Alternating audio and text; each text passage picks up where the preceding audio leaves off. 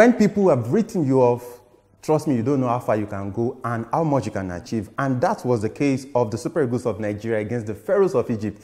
Despite all, against all expectations that Super Eagles will get a maximum point in that game, the Super Eagles of Nigeria did the job. And of course, everyone is still feeling that euphoria right here in the country. The Super Eagles of Nigeria opened their campaign at the 2021 African Cup of Nations on a winning note. Trust me, it was a sweet, sweet victory. And Mohamed Salah was just a mere steward assisting the center referee, Gazama from Gambia. So today on the show, I welcome you. My name is Olafemi Ashaolu to another wonderful edition of Nigeria Superfans Forum. I have in the studio Kelechi Iheanacho. We had a lot of predictions in the last episode. And I have James Agberebi also in the studio. James is returning from a NIG groin injury. Today we'll be looking at that encounter together. James, how did you feel in that encounter?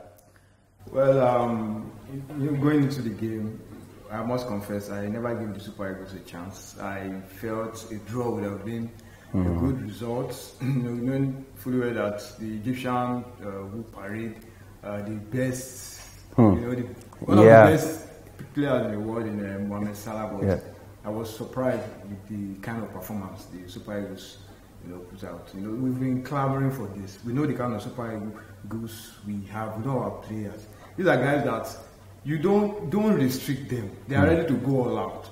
Just, for example, somebody like Moses Simon. Also during the reign of Genotro, he was so much restricted that going forward, I see there was no confidence in him. But what we saw against Egypt, he tormented the guy that played the right football. James, off your mic. We'll still be coming to talk about the game. So off your mic for now.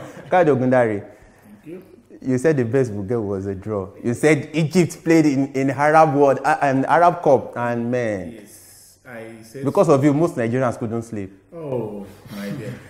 Okay, let me start by saying congratulations to every Nigerian out there. Yeah, it was a game that turned on the edge.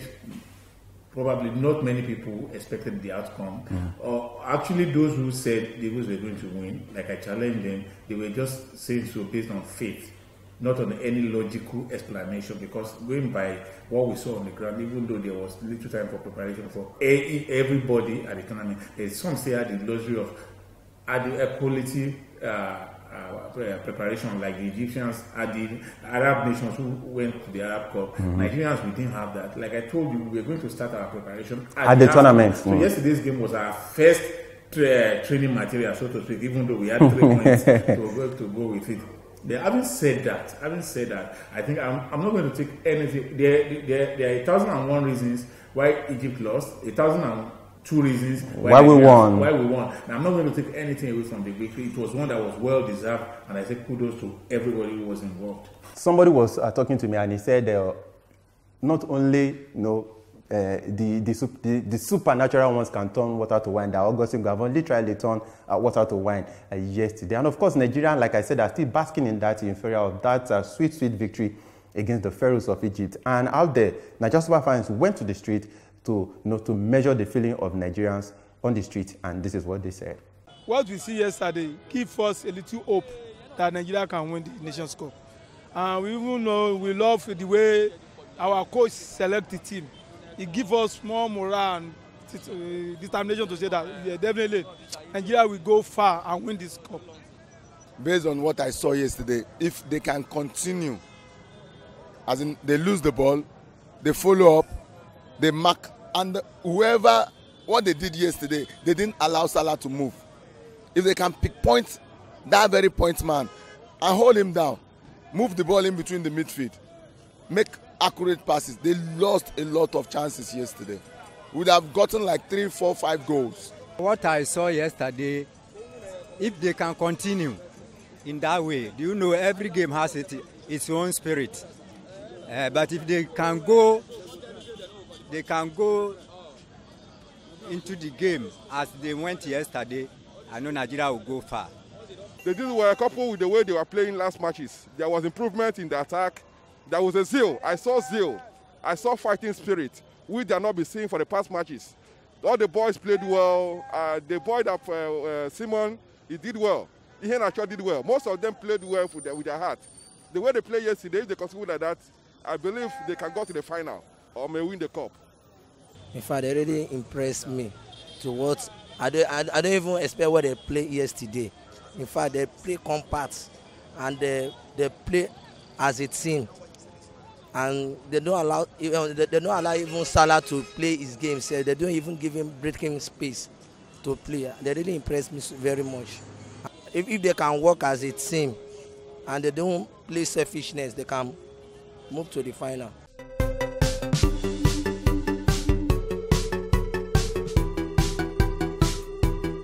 Okay, welcome back, and it's still Nigeria Super Fans Forum. Gaudi, let me start with you. Okay. Like you said before, before we wrote that tape, of course you heard what Nigerians are saying. Everyone is still, basking in that euphoria. Now, how did he get that done? How did Eguavoen pull that off? We didn't see that coming. The team that Genotro successfully, in quote now, made bad. Eguavoen made them look like world champions. Well, let me start by saying it's still early days yet. One match does not make or mar the career of Eguavoen. But having said that, I think you owe me an apology, Femi.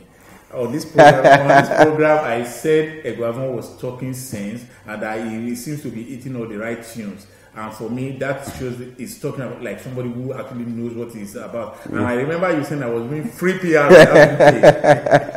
And now that I actually walked the talk, I think you should be gracious enough to tell me. But you also praise Egypt to the skies for playing in the Arab Cup. We're going to get to that. Okay. Having said that, I think what we saw in that game against Egypt was the things I feared the most. They actually needed. First, I was scared of our mental strength, our mental fortitude. Are we going to be able to mentally withstand whatever the Egyptians throw at us? One, I was also thinking about do we have the self-discipline to have a plan and stick to that plan regardless of what happened? That was second. Then the third one was management, game management. It's easy for us to score. It is what happens after we score that is very, very crucial. Yeah. And you saw it at some various times, even as poor as the Egyptians were, they nearly got a goal. Yeah, it's that game management, those three factors that I was very, very afraid of. And the Eagles came out successfully in all three. So for me, like I said, we can debate or argue why we won or why the Egyptians lost, but those three factors are going to be key for me. That there was a plan, everybody stuck to the plan, and it was well executed. They did not crack under pressure. They managed the game very, very well. So for me, it was A1 all through. James, though I don't really want to take this seriously, I had wanted to ask Harry, but I'll be throwing it at you. Someone said Nigeria played against 9 Alali players and 1 Liverpool player. Do you agree with that? We've always known the Egyptians to always be loaded with players from the local league, yeah. The Zamalek and the Al Ahly. Even when they dominated Africa for 3 straight. When they won 3 straight consecutive editions. 2008, it was mainly so their lineup yesterday wasn't a surprise. We all knew how they were going to set up with El Neni, Trezeguet, and Mohamed Salah. I think another guy again from outside Egypt. So for me, the lineup wasn't a surprise. And just like what Kyle said, the Super Eagles, I felt at some point they might crack. Because the North Africans, you just have to be 100% concentration for the 90 minutes. And kudos to the Super Eagles. They made sure they blocked every supply line to Salah. They did everything to the letter. So kudos to them. And let's see what they're going to give us in the next game coming Saturday. Okay, Kaudi, you said something. You said Eguavoen should ensure that the team played to their strengths. You said so, and I really held that. And it seems it worked very well. We had a 4-4-2 formation yesterday, and Awoni and Iheanacho, they actually kept the Egyptian defenders back. I think it will actually be wrong to say we played a strictly 4-4-2 formation. There were mutations in the game. There were times when we played the 4-4-2. There were times that the formation changed. 4-3-3. There were times when we actually played the 4-2-4. Depending on whether we're in the situation, yeah. And like Eguavoen said before the game, he said we were going to play to the offensive strength of our team. And because, like I keep telling anybody, regardless of what has happened in the immediate past, Nigerians are one of the most offensive-minded teams in Africa. If we now have players like that and we refuse to play to their strength, going by our pedigree, we are shooting ourselves in the field. So if you are able to score, fine. They didn't score as many goals as I thought they were going to score. Even when the Egyptians were on the rope, I thought they were going to get a couple more goals, and we should actually have gotten those goals. Because when the psychological thing about getting those goals is it puts fear in your next opponent. Like if you are able to beat Egypt 3-0, the Sudan will be quaking in their boots that only God knows how many we are going to score against them. So for me, the formation was not static. It wasn't a template, like I said. There were movements. It was dynamic. It was dynamic. There were movements. You saw Moses on this side playing excellently well. And when we brought out what's his name, Chukwueze on this side, we brought him an educator that had urgency to the attack. See, the baseline of our performance against Egypt was the pace and urgency that we infused in our team. Unlike in the immediate past, when we see our team build up gradually, and by the time you build up momentum, the opposition are already on you, they collect the ball from you, and they do damage.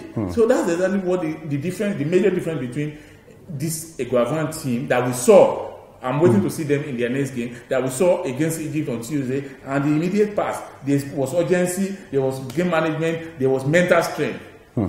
James, our major nightmare before the game was our defense, and we saw Ekong and Omeru in the center back. How impressed were you, Olaino and Zaidu? For me, I think I was impressed with the fullbacks. The central guys, they did well, Ekong and Omeru, but you know, because of their, you understand, because they're always quick to lose concentration. And, so that was just my fear, because we still saw some lapses here and there from, especially Ekong. But he made a very timely intervention from when the dangerous cross was, So, but let's see how the tournament progresses. At least we won yesterday, thanks to the offensive power of the Super Eagles. Because I think it kind of relieved the defense line. But see those the right back and the left back, Seidu and Olaino.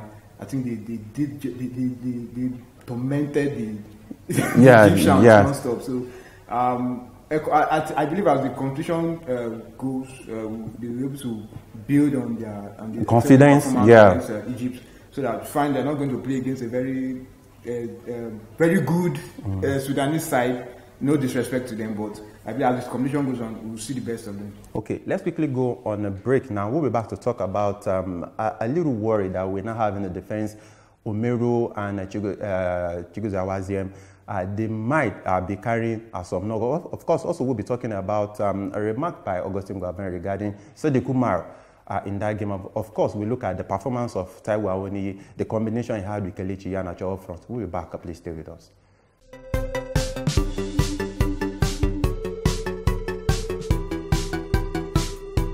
Yeah, welcome back. It's still Nigeria Super Fans Forum. Of course, we are still doing a review of that sweet victory of Super Eagles over the Pharaohs of Egypt. Akaude, we had Kenneth Omeru was stretched off yesterday.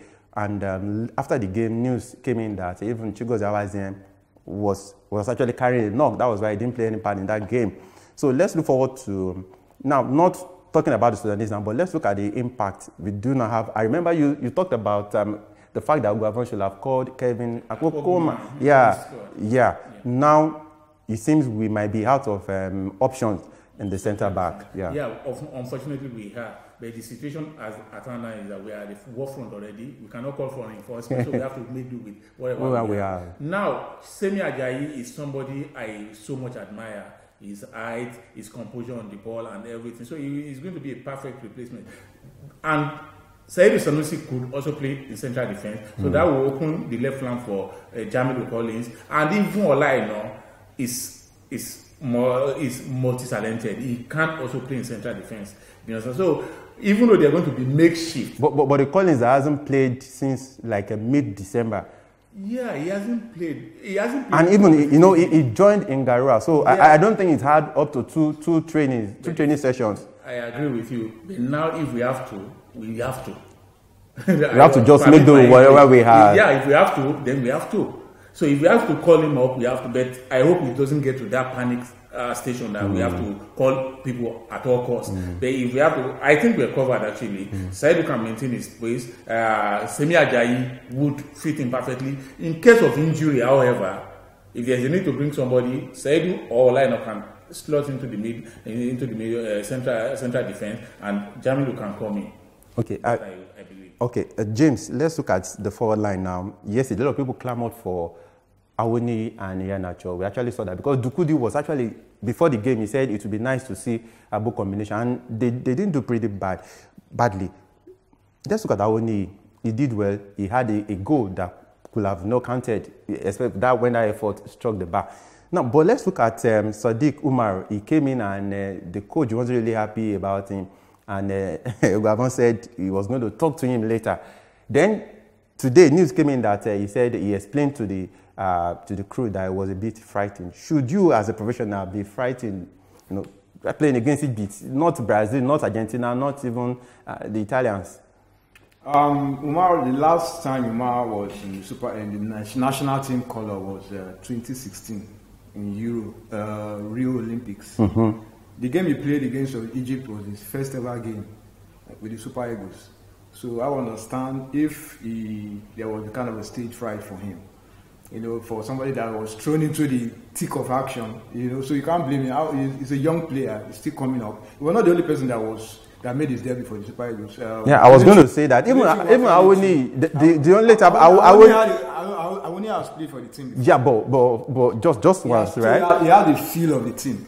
But Umar, you know, you are playing against Egypt, where you have Salah, you have, you know, so when you are playing against defenders. Come on, man, you are playing against defenders who are not even. You have to cut him some slack. You have to cut him some slack because I would understand if he said he was kind of frightened because you are playing for the first time. You know the expectations of Nigerians. You've been doing well for Almeria, so they expect you to come with that form. And Nigeria, we can slaughter you if you don't do well. Maybe frightened may not be the right word for him to have. Maybe a stage fright? Maybe frightened. Maybe not be the right word, but I understand. Even established internationals, bringing them in such a high-octane game at that particular point in time, that was like 10 minutes to the end of the game. I think you came in the 72nd minute. So for me, I can understand if he was tensed up. Maybe tensed up was a better word. I was expecting maybe he would have just feel relaxed. We already one goal ahead. No, one goal. I know we were under pressure actually. Up to the last minute of play, Femi, I was hung up and I was not